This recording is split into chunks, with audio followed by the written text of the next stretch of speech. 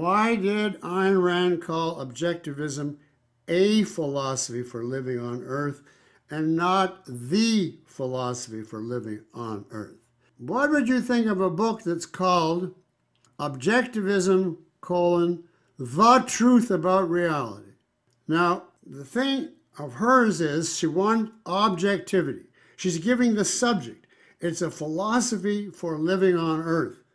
If she said the philosophy, she's giving an evaluation. She's saying this is the only philosophy. That's what the means. There's only the one.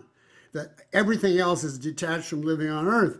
And she did not want a polemical or arbitrary, non-objective title. She wanted just a factual description. And that's why. The difference between the indefinite and definite article is sometimes very significant.